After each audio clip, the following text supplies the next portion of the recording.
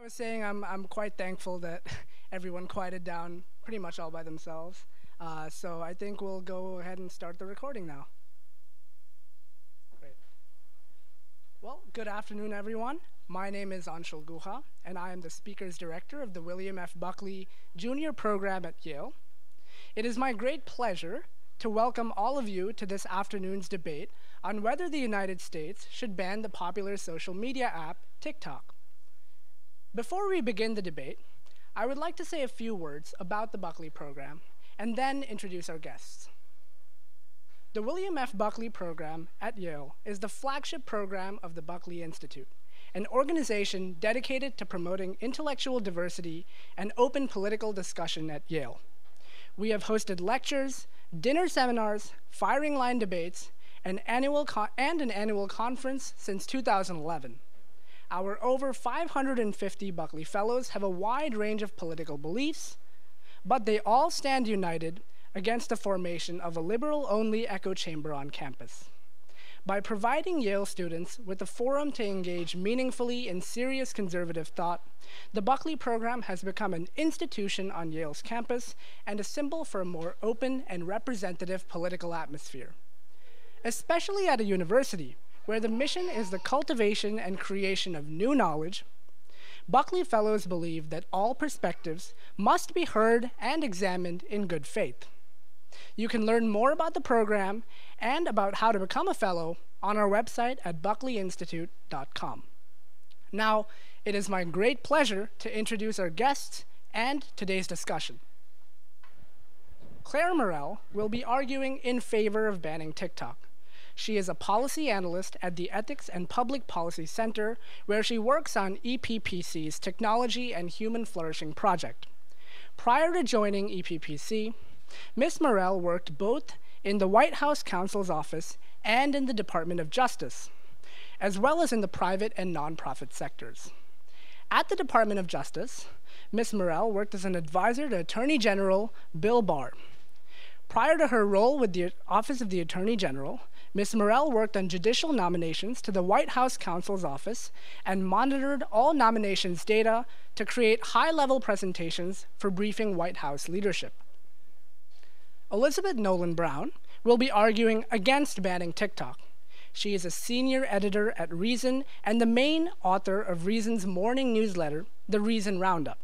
She is also co-founder of the libertarian feminist group Feminists for Liberty and a professional affiliate of the journalism program at the University of Cincinnati. Brown has covered a broad range of political topics since starting at Reason in 2014, with special emphasis on the politics, policy, and legal issues surrounding sex, speech, tech, justice, reproductive freedom, and women's rights. Our debate today will begin with each of our guests' 5-minute opening statements, followed by each of their 2-minute rebuttals. We will now transition into our opening statements, beginning with Ms. Morell. Thank you for having me. It's an honor to be here on Yale's campus. In my brief opening, I want to make the case for why the U.S. government should ban TikTok for the sake of America's national security, particularly for the sake of the security and freedom of the next generation of Americans. TikTok is a tool of the hostile foreign power, Communist China, that is being used to surveil and manipulate Americans and harm America's children. First, the CCP is using TikTok to spy on and surveil Americans. China is an actively hostile power to the United States, and TikTok is owned by a Chinese company, ByteDance. The company is literally headquartered in mainland China, and the ties between ByteDance and the CCP are deep. More than 300 employees at TikTok and ByteDance previously worked for Chinese state media. 23 of ByteDance's directors previously worked for CCP propaganda outlets, and at least 15 work for them now. Furthermore, Chinese law requires businesses in China to operate and build their cybersecurity networks in such a way that the CCP has unfettered access to their data. The CCP has access to TikTok's US user data by default. They don't even need to ask for it. And there is a lot of data for them to access. TikTok aggressively harvests user data, constantly collecting a wide range from names, contacts, networks, GPS locations, to even keystrokes and outside the app monitoring like internet browsing. To boil down what all this means, TikTok knows what other websites you go to. It's also tracking the keystrokes when you're on those sites. They can essentially know the username and password to your bank account. They don't need to read your encrypted messages when they can piece together the content from the keystrokes. The end result is that the CCP is acquiring massive amounts of data on a third of our population. This is giving them unbelievably detailed and extremely valuable pattern of life knowledge on Americans. China has deep, deep insights into how a third of our country thinks, how they operate, and what they're economically engaged in. And so China knows just how to influence that group. Second, from the sheer breadth and depth of data that TikTok collects, there is no doubt that the CCP will use this data to manipulate Americans and shape what we think. The CCP is already using TikTok and its algorithms to politically influence the United States, to spread videos that support CCP-friendly politicians or agendas, and to exacerbate divisions in American society. And they can and are doing so subtly. TikTok was used by China to push divisive content during the 2022 midterm elections, Forbes found. Many videos attacked specific U.S. politicians and pushed divisive social issues without clear labels disclosing they were coming from Chinese state-controlled media accounts. TikTok has also pushed pro-CCP content to U.S. users. Employees of TikTok's top buzz U.S. news app were instructed to place specific pieces of pro-China messaging in the app and pin it to the top. And the Washington Post found that there are only 20 videos available with the hashtag Tiananmen Square on TikTok, most of which say that the massacre never happened. Make no mistake, the CCP is using TikTok to shape what Americans believe is the truth, and that is frightening. TikTok does not exist so that we can be entertained by cat videos. Its purpose for existing is to capture and move audiences. That is its business model. Being owned by a Chinese company means TikTok is seeking to move our population in directions against America's own interests and toward China's. Third, TikTok is a particular national security threat to the next generation. The app essentially is a form of psychological warfare against America's children with aggressive algorithms sending our kids down rabbit holes of sexual, drug-related, and eating disorder content, destroying the minds of America's rising generation of citizens. We are in a reverse opium war. The Chinese know they are exporting the digital fentanyl version of this app to America's children. They want to turn our children into dopamine robots. Meanwhile, the Chinese version is like the spinach version of the app. It's extremely protective of children, promoting educational content and limiting children's use to 40 minutes per day with overnight scrolling banned. The utter disparity in the two versions speaks for itself that the Chinese are knowingly and intentionally exporting digital fentanyl in order to addict our youngest citizens without even having to set foot on our soil. Now, I acknowledge that banning TikTok will infringe on certain freedoms, but we accept the government's infringements on lesser freedoms all the time for the sake of securing greater, more fundamental freedoms. This is the contract we made to form our government in the first place. The preamble to the Constitution states, to provide for the common defense, promote the general welfare, and secure the blessings of liberty to ourselves and our posterity. A ban on TikTok is necessary to secure freedom for Americans from the surveillance and nefarious manipulation of the CCP. Imagine if the U.S. government was using a U.S. social media app to spy on and surveil Americans, manipulate and shape what they believe is true. Would we not be in an uproar at this extreme invasion of Americans' privacy and civil liberties? Then why should we tolerate from China what we would never accept from the U.S. government? Thank you. Thank you very much. And now it's time for Ms. Brown's opening statement. Hi, thank you for having me here. I'm going to start by just noting that TikTok actually has a lot of benefits. We don't talk about those very often, but it's an outlet for creative expression. It's an outlet for information and community, especially for young people who might have a hard time finding such community in real life. It's a boon for small businesses and independent entrepreneurs to find customers and reach out to people directly. It employs thousands of people in the United States, and it's good for competition with U.S. tech companies, which we're always, worried about having a monopoly on things.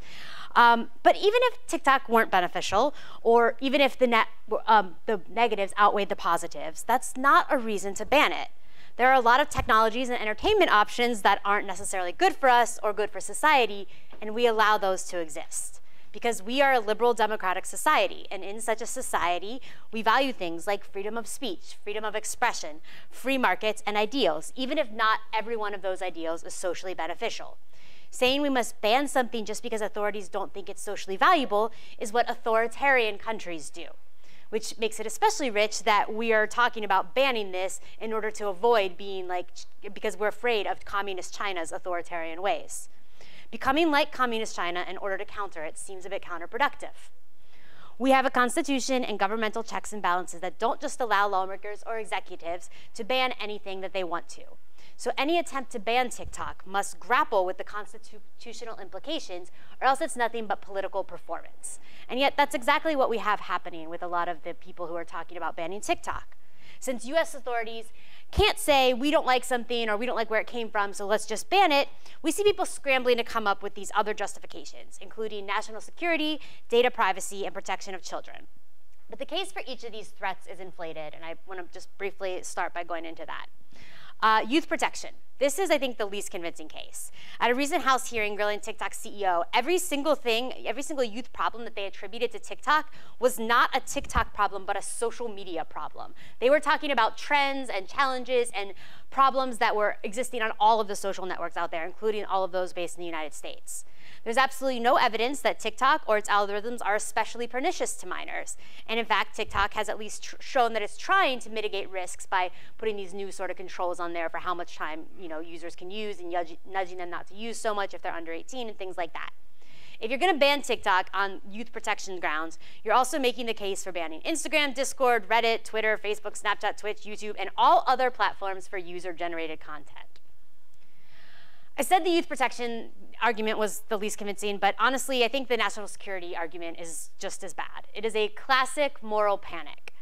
There is a lot of hand-waving about China and communists and data, but no one has been able to articulate a coherent theory of how TikTok, a private company with multinational ownership, including a lot of US-based owners, and data storage in the United States, poses a national security threat.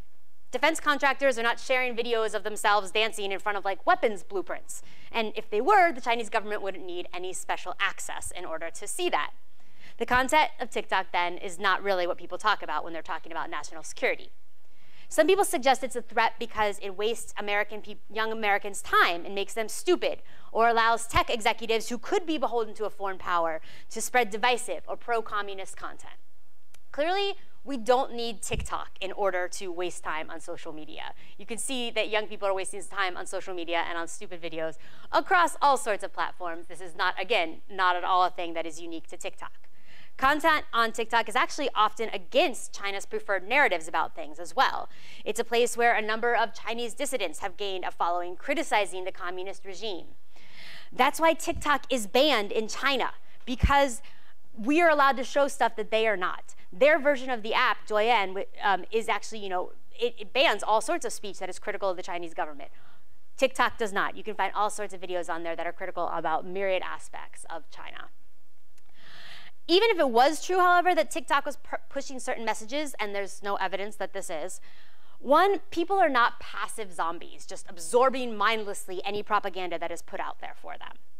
Two, Americans do just fine being divided on their own and believing insane and divisive things, as again, we can see it's not like TikTok is unique in this regard. In fact, some might say it's a more positive place than many social media networks out there, like Twitter. Third, foreign agitators can easily spread things on other apps too. Just look at the whole hoopla around Russian interference in the 2016 election and so forth. And lastly, it's not illegal to spread pro-communist info.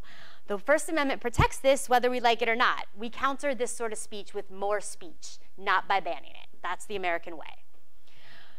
The most common argument about TikTok being a security threat is tied to concerns about user data, so I just want to touch on that briefly too. First, there's no evidence that TikTok actually is turning over data to the Chinese authorities. A ton of journalists with a lot of inside sources, many of whom are actually very critical of TikTok and have reported many negative things, will admit that they have been trying to prove that they've been giving this data to China, and they have not been able to. No one has been able to actually show that. Let's just say as a hypothetical, though, that they are. By what mechanism does this become a security threat? For what possible purpose would China want the kind of data TikTok collects, which, despite a lot of fear-mongering about this, is actually no different than the data that is being collected by every US social media company and so many different apps that we use on our phones. So even if Chinese authorities had this data on random Americans, how would that possibly harm national security interests? TikTok can't prove a negative, so a lot of people aren't satisfied when it says it's not doing this, even though no one has been able to find evidence of it. And even though it's jumping through hoops to safeguard US data by storing it here, sharing their code with a third party, all sorts of things like that. Still, we can't prove that this tech company isn't doing nefarious things with our data.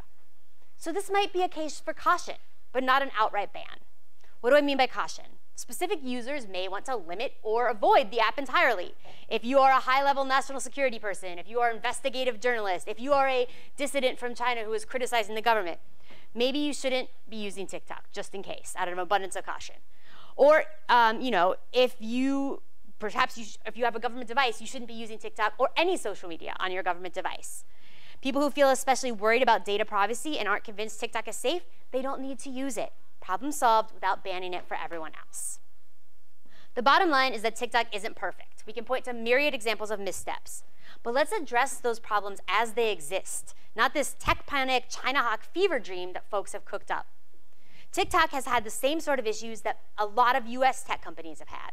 But TikTok has also proved more than willing to work with US regulators on solutions that will quell fears about US data being safeguarded and its code being on the up and up. Let's let them do this and see how it goes. If there are specific proven violations of US criminal law, of administrative law, of corporate procedures, then the DOJ or the FTC or private actors in civil courts can go after those problems specifically. But invoking national security isn't a trump card to ignore the Constitution and other constraints on government power. Ultimately, there are ways to address people's concerns with TikTok without resorting to the tactics of the Chinese Communist Party. If we do, it could have bad consequences for US companies and, ironically, for national security as well. If we do this, other countries might start banning our tech companies or demanding local storage of our data from our tech companies, which is bad not just for US tech companies, but for our ability to reach folks abroad and for a global free internet. A free internet, international communication, and global trade actually help prevent international conflict. Banning TikTok also doesn't stop with TikTok. There's this act called the Restrict Act, bill called the Restrict Act that's before Congress right now, and it would go forth and ban all sorts of apps or communications tools in any country that the United States declared a hostile foreign actor. So, it could start this whole war where suddenly countries around the world are banning US tech companies, and that could have very negative implications for us too. That's my opening here. Thank you. Ms. Morell, now for your rebuttal. I just want to briefly offer a couple points of rebuttal. The first I would say is that it's not authoritarian. I don't think it's fair to say that the United States banning this app is akin to acting like an authoritarian regime. In fact, I think it is precisely because we do not want our country to be infiltrated by an authoritarian regime that TikTok should be banned. And so the question is there more freedom with TikTok or without it? And that's what I'm trying to argue, that we are actually more free from authoritarianism by banning TikTok and not allowing the Chinese access to the way Americans think in order to manipulate us. And so that is the first thing I will say, and this is not using the tactics of the CCP, it's using constitutional executive authority, using IEPA, and there is precedent for this. In 2019, other Chinese telecom companies like Huawei, ZTE, and Chinese Telecom were banned for similar nefarious reasons. So there is precedent. The second thing, it is constitutional. I realize that that is something that people debate, but I would argue that it is constitutional for several reasons. The first of which is that the bills and things proposed to ban TikTok are not actually going after speech. They're not banning speech. They're banning the ability of TikTok to be able to do business in the United States. Secondly, this is a Chinese company. They are not subject to the protections of the First Amendment. And third, if there is the consequence of certain Americans having more restrictions per se on their expression, I know is something that you argued, there's also precedent for examining those consequences, which is there a significant government interest in restricting these means of expression? And if so, are there alternative venues for that expression? And in the case of TikTok, the answer to both is yes. There is compelling government interest for national security reasons. And two, there are plenty of other social media apps. It is not just TikTok. There are other avenues. I will also just say I am not making the case for banning all social media. I don't think that that is what we're talking about here. The issue is really who owns this company, and that is a Chinese company.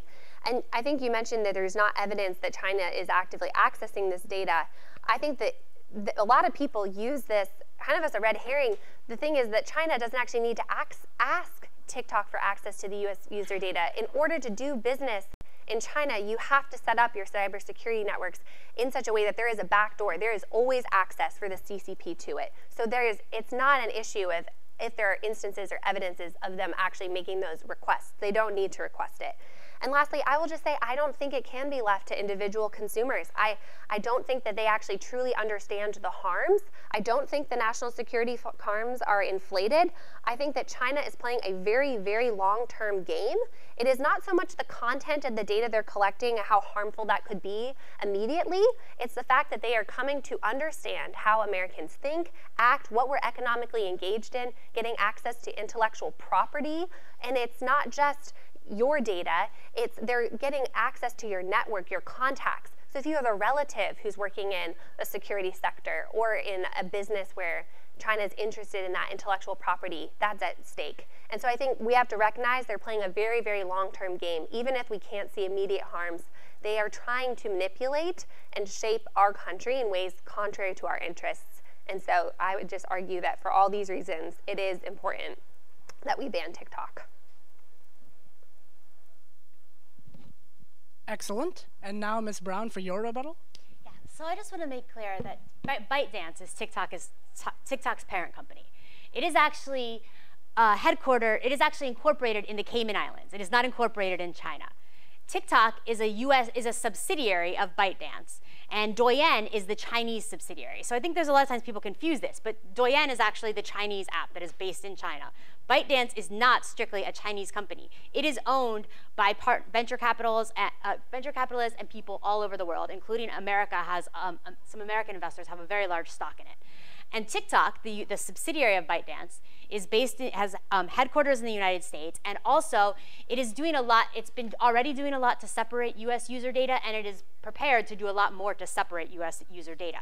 So I don't think we need to accept the idea that even if in the past the Chinese government has had access to this data, which again, no one has actually proved, but even if they do, that is necessarily going to be a problem going forward if this US user data is stored on US servers and they're giving Oracle, a US company, access to their code so they can make sure that there are no backdoors, nothing fishy going on and things like that. While it is true, so if ByteDance is a Cayman Islands company, it is true that ByteDance does not have First Amendment rights, but Americans have First Amendment rights, and Americans are users of TikTok. So the fact that this app was started in a foreign country or incorporated in a foreign country does not get around all First Amendment implications. And then lastly, I just want to say, she mentioned the International Emergency Powers Act, which is what a lot of people say that should be used in order to ban TikTok. There's actually a big problem with that, and that is that specifically there are exceptions to that. So the act lets the president ban these foreign sort of foreign companies or products based on extenuating circumstances. But there's an exception for information and informational tools. So that has been in place since the 1980s. That is actually why a federal court struck down when Trump tried to do an executive order banning TikTok. So it isn't strictly true that it would be totally fine under the International Emergency Powers Act for the president to ban TikTok. It would still run into a lot of issues. And even there's not really a good feasible way to do that either. So, using that act, they could say, okay, so US app stores cannot make TikTok available. Okay, but then TikTok could just host a place to download its app on a server outside the United States, and people could still go there and download it. Also, millions of people already have it downloaded on their phone. That would do nothing to stop those people from using the app. You could ban TikTok from doing financial transactions with Americans. But again, that wouldn't stop people from posting videos or watching videos on the app themselves. So the actual like technical feasibility and the constitutional feasibility of anything that we can do comes far short of a ban on TikTok. And this is again why people, when they talk about banning TikTok, they just sort of throw that out there without really considering how exactly it would work on both a legal level and on a practical level. Thank you very much. We'll now go on to the Q&A section. For each question, both speakers can give their own answers. And I'll start with a few of mine, and then I'll start passing the mic out to the audience for audience questions. All right, so my first question has to do with, and Ms. Morell actually alluded to this in her rebuttal, it has to do with partisan activity. So TikTok is a forum that has spawned many social movements, some on the right, some on the left. I can just give one example. Some young adults recently used the app to protest the Biden administration's decision to greenlight the Willow oil drilling project. In light of this, could banning TikTok be seen as a partisan activity that hinders political organizing? And if so, what are the First Amendment implications of banning TikTok? And does this change the calculus of whether or not we should go forward with it? Does it matter who answers first? It's up to you. Do you want to? I can start. No, so I don't think that it would qualify as a partisan move to, or like you were saying, interfering with political or partisan activity. I think, again, I started to state this up front, but the issue isn't how the app works or the issues with social media that Ms. Brown pointed to. It's that it's owned by a Chinese company. And so this really is in the lane of national security. And for that reason, I think that the United States government can say this hostile power to us is actually trying to use this app to politically influence us. So I understand there may be, I know Ms. Brown alluded to benefits. There may be some benefits of politically organizing on this app, but there are other means available. And again, this is what I was talking about, the kind of constitutional test. There is a significant government interest for restricting this method of speech. And again, I have more to say on the different bills that have been put forward. Some are better than others. I would agree with Ms. Brown that the Restrict Act is not a good bill, but there are other bills like Senator Rubio's, and it just goes after the economic conduct of the ability of TikTok to do business in the United States. And so it's not a restriction on speech or political activity, and therefore I do not think it runs into the First Amendment. And even if it did, it would count as a significant government interest. And then the second thing is there are many other avenues available for people to politically organize. Facebook, Instagram, Twitter. It is not exclusive to TikTok, and so in that regards, it would also pass that test. And Ms. Brown? So just to say, just because speech isn't political, just to go, I was just saying, just because speech isn't political or particularly informative or anything, that doesn't mean that it doesn't have First Amendment protection. Like even the stupid cat videos or dance videos or whatever on TikTok have First Amendment protection. As to whether or not it would be seen as partisan, I mean, I think that there is a wide variety of activity. There are people on the far right, on the far left. There are moderates. There are people, everything in between that are putting videos on TikTok. So I don't think there'd be a very good case for saying that a ban on TikTok would necessarily hurt one demographic or the other, although young people do tend to vote Democrat more often, and TikTok is a spot for young people. So I guess Democrats could have a case for saying that Republicans want to ban it because they're trying to stop the spread of Democratic ideals, Democrat Party ideals. But Democrats are just as into banning it as Republicans are right now. But I'm glad you brought that up anyways, though, just because I think it does bring up an important factor, which is that there is a lot of important communication that does happen on TikTok. Young people love this app. Young people are not going on Facebook anymore. They are using this app to have important conversations about everything from mental health to politics to, just to anything that is affecting them in their lives. And this is an important avenue for them to find information, to reach out to one another, to feel like there is a community. Just because they have other outlets to do that, again, that doesn't matter. You can say, well, you can have a protest in a whole lot of places, so you can't have a protest here. That still doesn't mean that banning the protest wouldn't be against the First Amendment. You can say, like, well, you can read a lot of newspapers, so if we ban this one, it's okay, you can always read another newspaper. That still doesn't get around the First Amendment. Just because people would have other outlets for finding this information, if TikTok didn't exist, doesn't mean that TikTok and its creators and its viewers do not have a First Amendment right to view that content and to create that content. Thank you to both of you. For my next question, I'd like to focus on an argument that Ms. Brown actually made a few days ago about how one reason why TikTok might not be banned is that it's simply too popular amongst young adults and amongst advertisers. So Ms. Brown, is TikTok really too embedded into American society to ban? I mean, you know, one argument against it could be that it's only a few years old and maybe it hasn't permeated so much yet, yada, yada, yada. Another, and for Ms. Morell, another question could be, if TikTok is really so popular amongst young adults, would banning it alienate these young adults and possibly cause them to fall even further into depression?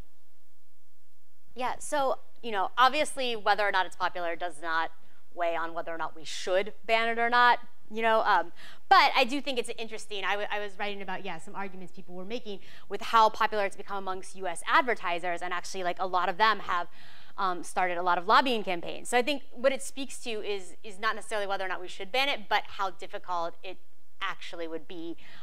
Like a lot of major US corporations have invested a lot of money in like partnership deals and in advertising contracts with TikTok. There's also a ton of people, creators that make money off of TikTok. They were organizing and lobbying on Capitol Hill. And there actually are a lot of Democratic members of Congress and politicians who have been using it a lot to get their message out to young voters. So I think there's a significant contingent of both corporate interests and political interests that, for self-interested reasons, do not want to ban this app, and that will thankfully actually prove a serious hindrance to any legislation or any orders to actually ban it.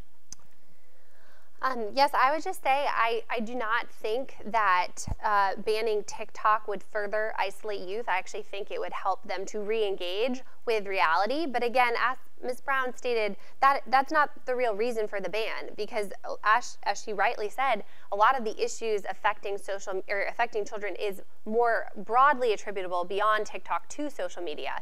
And so that's not the motivation for banning it. And likewise, it shouldn't be a hindrance for banning its popularity among teens. We have to really just continue to go back to the fact it is a Chinese company, and they are trying to access us, access our data, understand Americans and how they think.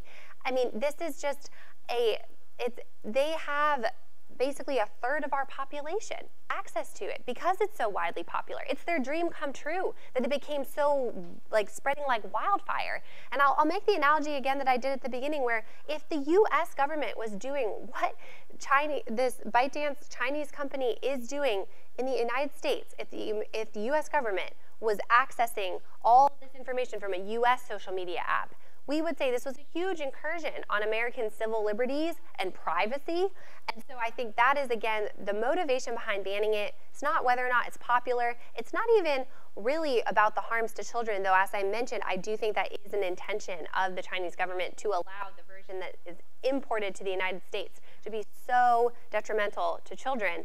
But it's really because of their purposes behind it and what they're going to then use that data for in the long term. And so I think that justifies banning it. Well, thank you to both Ms. Morell and Ms. Brown. I'd just like to ask one more quick question before I turn it over to audience Q&A. And this question applies more generally to all social media.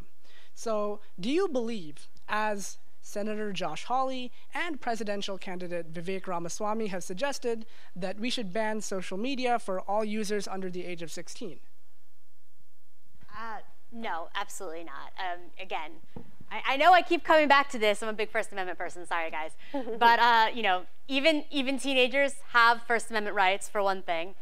But another thing, it is an important part, again, this is an important way that teenagers find information about politics, about mental health, about LGBTQ activism, about things in there maybe that they're not able to talk about with people in their real lives or in their communities. So it is an important part of teenagers' lives, and we shouldn't just deprive them of access to that just because there might also be some scary parts of it.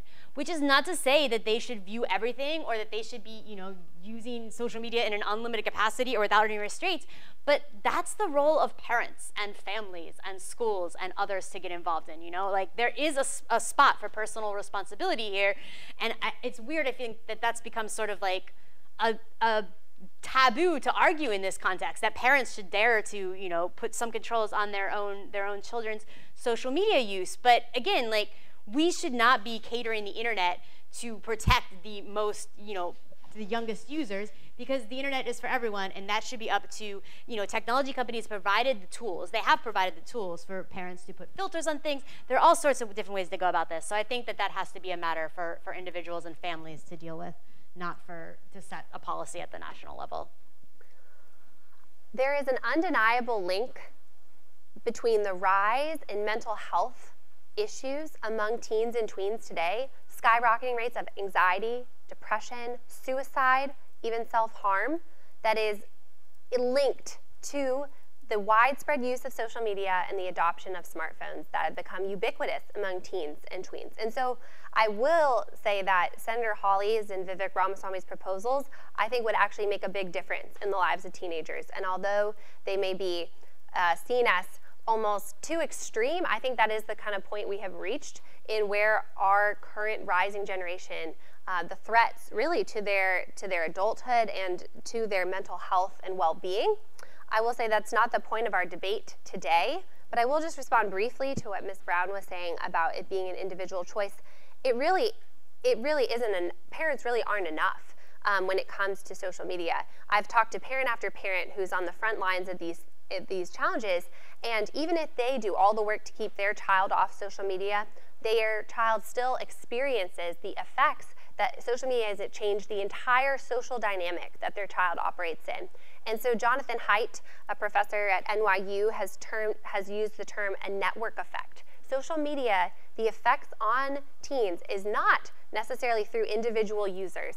It affects the entire social dynamic, and these network effects parents are really powerless against, and that is why I think it merits the government taking a serious look at social media and what it's doing to our teens and trying to better pass policies that will empower parents and protect children. And so, but I do think that I don't want to go down too much that sideline, in that today we're specifically talking about the app TikTok, and again, the reasons for banning it completely is due to the Chinese ownership of the company. Thank you very much to both of you. Now, please raise your hand if you have a question for our two guest speakers.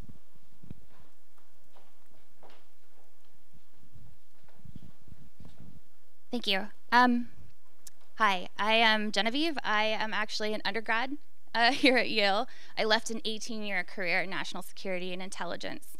And I apologize because this is going to sound bad, but having spent 18 years working in that sector, I am curious if you feel qualified to actually truly speak about whether or not this is a national security issue. Because the nature of warfare and the future of warfare is changing at an astronomical rate. And we are all still trying to understand it as it morphs and evolves and changes. And I'm curious, I have no other issue with anything else that you said, and your debates were spot on in a lot of cases. I think the freedom of expression issue is, and freedom of speech issue is definitely one worth having. But I agree with her in this sense that we cannot ignore, because we cannot see, or because the general public cannot understand the capacity and the dangers and the threats, does not mean that we should ignore when people who do say that there is one. So I will just say that I am not just going on my own impression of this. There are a lot of national security experts out there with a lot of experience in the field, and they have also argued that this is not a national security threat. So this is not just my opinion alone that I am sharing. Also, you kind of said that there might be threats that we don't know about.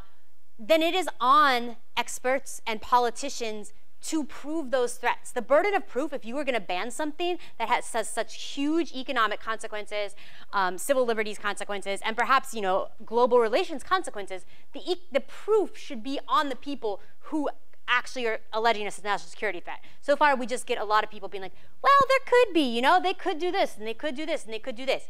If there is a threat then, if there really is a threat, I think they need to prove it, not just make vague allegations that, you know, data, China, things like that.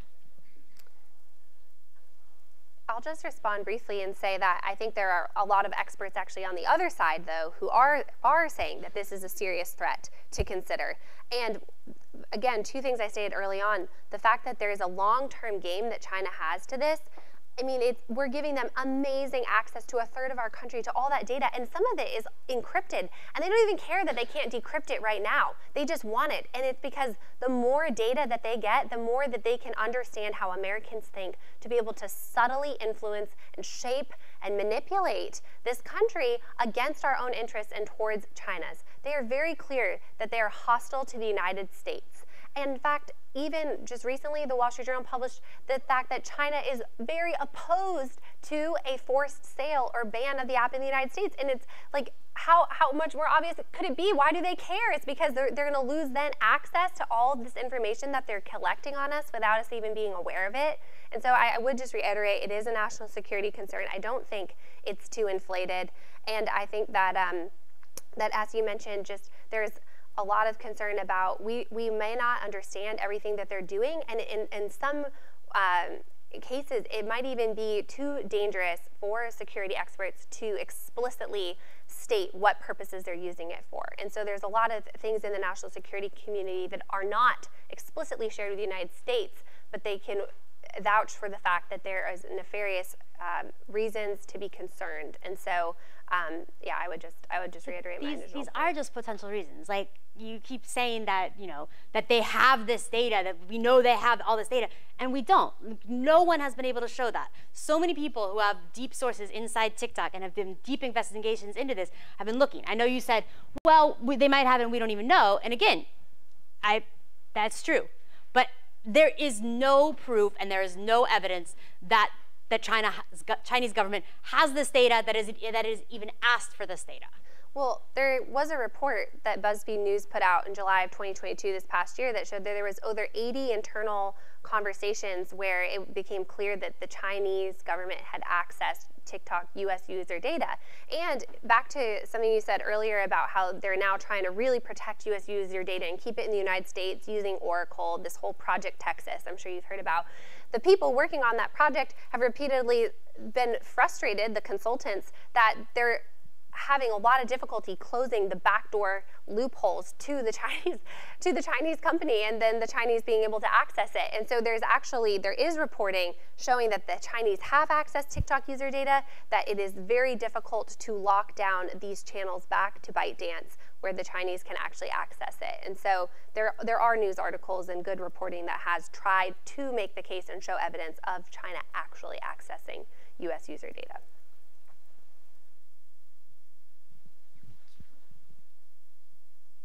Ms. Brown, I kind of want to poke at your First Amendment argument. You said earlier that civil liberties are what's at stake here. And what I want to ask is, if the US government right now were to ban TikTok, how are my individual civil liberties to speak what I want to say being violated in any way whatsoever? And also, I understand the hesitation to want to ban companies, but I think there's a very distinct difference in wanting to ban, say, an American company operating in the American free market and wanting to ban a company that does not operate in a free market. Chinese companies are legally beholden to the CCP by state law, and so I wonder if you can maybe kind of explain how you reconcile that difference in using free market principles to want to protect ByteDance and other Chinese companies. I mean, we protect U.S. rights even if, you know, we are allowed to see information that originated in other countries. We're allowed to see it if it comes from apps or tech companies in other companies, if it comes from media outlets, if it comes from publishers, books.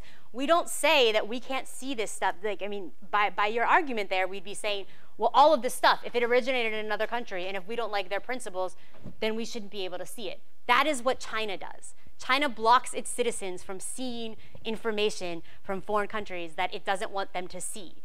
That is the difference. We don't do that. It might not affect your ability to speak or read things if you don't use TikTok. But there are millions of Americans that do use TikTok. And this would infringe on their rights to speak and to hear speech. And that is the fundamental part of the First Amendment. I'm a little bit confused about how it's even a question, how it would implicate the First Amendment, because that is what the First Amendment protects, the right of American to both speak freely and to hear the speech of others freely. And it would violate very many people's rights, even if, you know, if your particular rights aren't being implicated, or even if there are other outlets. Again, like throughout the history of American First Amendment law, it doesn't matter if there's another avenue for something. And that's a slippery slope to all sorts of things, like I mentioned earlier, saying like, well, why can't we just ban this newspaper because, you know, there are other newspapers? Why can't we just ban this website because there are other websites? No, that's not the way that it works. I'll just say, though, I think we accept restrictions on our civil liberties at different times for the sake of national security. As I stated in the preamble, that was the point, is that we accept certain restrictions on freedoms for the purpose of a greater fundamental freedom, which is our national security. And I think we have to recognize that banning is not restricting civil liberties, permitting it is, because the Chinese Communist Party is intruding on our privacy and our civil liberties by having this app be so ubiquitous that they can access this data on us. I mean, do you want the CCP to know your bank account and your password or your private messages? I think we really have to consider the other side of the civil liberties argument. Hi. It seems like a core clash in this debate is to what degree there is actual data collection going on. If you both step aside from your evidence for a minute and are willing to consider data collection as like simply a possibility, right? Like it's possible that the Chinese government is collecting the data, then Ms. Morell, would you say that that is enough to ban it? And Ms. Brown, would you say that that is, would you also operate based off just that threshold of uncertainty? Yeah, that's a good question. And I kind of tried to allude to that in my opening statements. No, I don't think that would, even if we had evidence that they were turning over this data to the Chinese government, I don't think that makes it a national security threat. I don't think that there's, that they actually have, that they can do very much with this data. It's not much more than you can get from data scraping from publicly available sources right now anyways. It's not more data than US tech companies collect. There's no real benefit to why would the Chinese government want, to know like what videos Americans are watching. They can find out what people are sharing and watching anyways just by going to other social media, by using publicly available networks. So I don't think that even if they did have that data, I don't think that would be enough of a reason to ban it. I don't think that would make it a national security threat, and I don't think that would be enough to limit the idea that people could consent to be a part of it, even if they do that. Like we give our app, like people download all sorts of shady apps, and they give their data to who knows what. Like it's amazing. And actually, there's a lot of evidence. Sorry, there's a little tiny tangent, but of the Homeland Security and the Department of Justice and all sorts of federal agents that buy this data from social media companies as a way to get around Fourth Amendment protections, as a way to get around having to get a warrant. So like the U.S. government is buying all this data from tech companies too. I just don't think that that's necessarily a reason why people shouldn't be able to use these apps. It's a good question. I will just say first, it's hard to kind of disentangle data collection from the fact it's a social media app, because that is how social media apps function. And TikTok in particular is very aggressive in the amounts and kinds of data it harvests, which is kind of what kind of makes it uniquely pernicious. So I'm really trying to disentangle and set aside the data collection concerns because the apps have to collect data. And I think the question is then, if it's a Chinese company, who has access to that data? Putting that aside, I think we would have to still be seriously concerned the fact that it's a Chinese owned company and an app being used by a third of our country. And what exactly is the content on this app that's being then circulated and fed to our children that's now occupying so much of their time and their brain space? I think we would still need to be very concerned. Is this not just Chinese propaganda? I mean, like, if you look back at just the history of our country, I think we've been very wary to allow hostile foreign powers to actively export their propaganda to us. And so even setting data collection aside, I think the fact it's a Chinese-owned company that's trying to reach a third of our country, an extremely addictive app that keeps people on it for very long amounts of time, and for some of the evidence I cited earlier of Chinese state media accounts by using their apps to promote this propaganda without labels or anything helping someone to understand it's actually Chinese state media. This isn't just some neutral account promoting pro-China, pro-CCP politicians and content. We would still need to seriously be concerned and consider a ban. Yes, I would say that.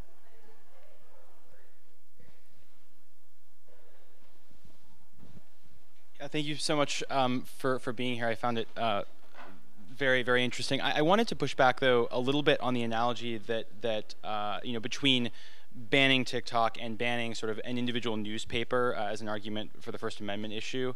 I'm not a legal scholar or a tech expert, obviously, but as I understand it, the reason why these social media companies have been able to avoid liability for content that is posted on their sites is that they sort of are treated as under U.S. law sort of as newsstands and aggregators of news sources rather than producers of news themselves. And while I agree with you that the thought of closing down a newspaper solely for the reason that there are other newspapers is kind of concerning, the thought of closing down a particular newsstand because it's causing some sort of danger for the reason that there are other newsstands that people can access the same information, albeit maybe with a little bit more effort, seems to me to be a little bit more of a reasonable argument that might not deny this, or might not sort of infringe on people's First Amendment rights as much. So I'd like to get your reaction to that, and if you think the bar might be a little bit different than the newspaper analogy that you proposed. Sure, we can take the newsstand analogy, and I think that the First Amendment argument still applies, because you said well, we could shut down the newsstand if it was engaged in harmful or behavior. I think that depends on what you mean by harmful. If we found out that it was guilty of the crime, if the company or the owner was guilty of a crime, and they proved that in criminal court, then yes, there would be reasons to shut it down. If it was just like, we don't like what they're selling, we don't like it, we think that they're only selling pro-Chinese propaganda magazines or pro-Russia propaganda magazines, or we think that maybe they're getting some of their books from China or from Cuba or from other places and not telling us that those books actually came from there, that still would not be a legal reason, a constitutional reason to shut down that newsstand. So I think if we want to use that analogy, it still could apply to TikTok, because it's like, okay, if TikTok is guilty of a particular crime, then let's go after them with criminal law. If they're guilty of breaking a particular administrative rule or something that would fall under the FTC's purview or the FCC's purview, then let's go after them for that. Like they've gone after American tech companies for all sorts of things. So, but if it's just we're worried that maybe the information there might be harmful or might come from people who we don't know it is, then I think it like the newsstand, it would still not be, you might not like it, but it would still have First Amendment protection. But yeah, thank you, that's a good question.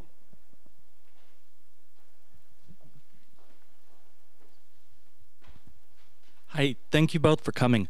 My question is for Ms. Morell. So should the United States also ban any other apps that are owned by Chinese companies or whose parent companies are owned by Chinese companies?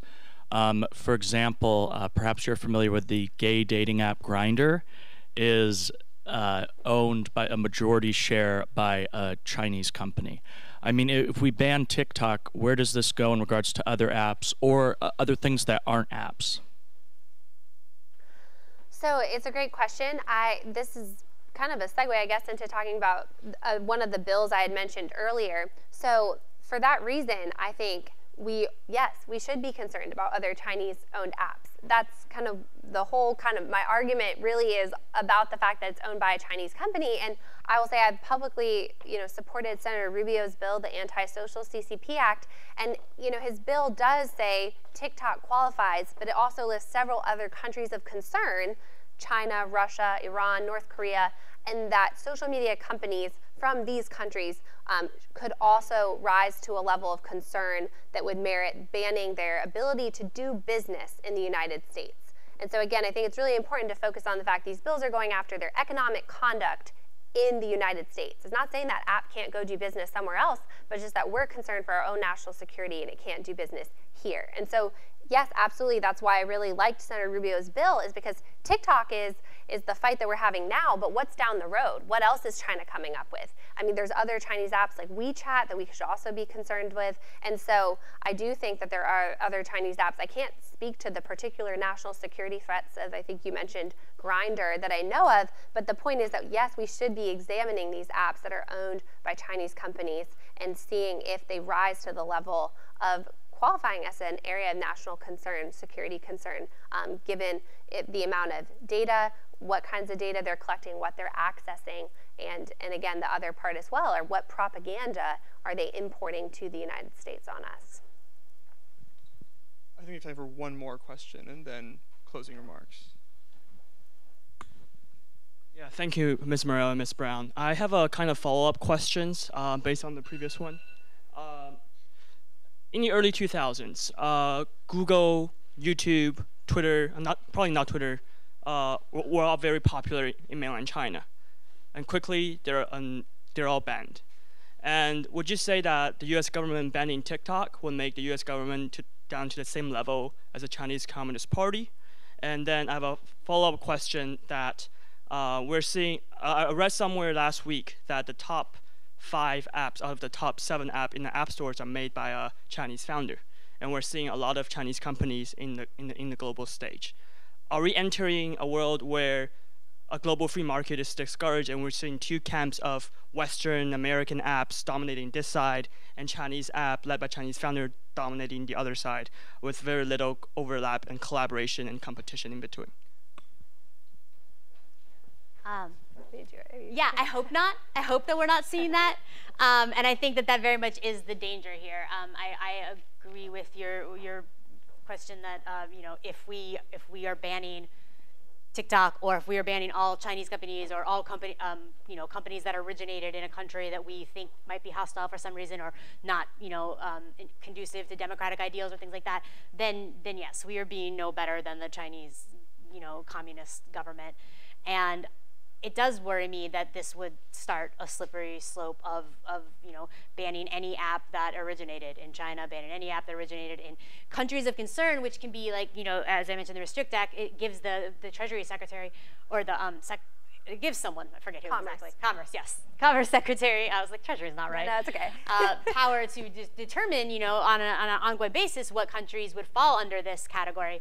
So yeah, I think it gives us just way too much leeway for people to ban things. And then there will be reciprocation, not just from China, but from all over. Like right now, we sort of set the standard where, yes, there's a lot of free-flowing exchange of ideas, of businesses on the internet. And I think that this really could, get us down this path where like you said, like there are siphoning off or siloing off of different, these countries go with these apps, these countries go with these apps, and that would be very unfortunate. Right now, like there's a lot of apps that are like popular, like a social media app that's popular in Russia, and it's not popular here, but you can get it here. I was doing research for a story, and I downloaded it, and I was able to chat with a lot of people in Russia. I've downloaded WeChat before when I was working on stories about Chinese massage parlor workers, and I needed to see advertisements that they were posting and do that. So banning these apps would, not only be bad for people who use them for communication and entertainment, but also for research purposes and for reporters who are trying to get a hold of what's going on the global scale. I just think there are so many reasons why it would be bad if we are breaking everyone off into, okay, you can have apps from your country, you can or from these Western countries, but not these other countries and things like that.